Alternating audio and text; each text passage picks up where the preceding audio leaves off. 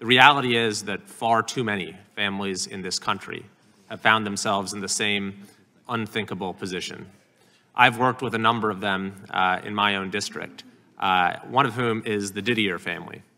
Laura and Chris Didier lost their son, Zach, 2 days after Christmas in 2020. He was a 17-year-old senior at Whitney High School, an Eagle Scout, soccer player, star of the high school musical, no history of drug use. I've had the chance to get to know Laura and her husband, Chris, Zach's parents, over the course of the last couple years as they, like you, have worked to raise awareness about the dangers of fentanyl. And as part of her work, Laura is actually here in Washington, D.C. today, meeting with lawmakers, and is now here with us in the room. Laura, I don't know if you want to just briefly stand up so everyone can see your button there. This is Zach here.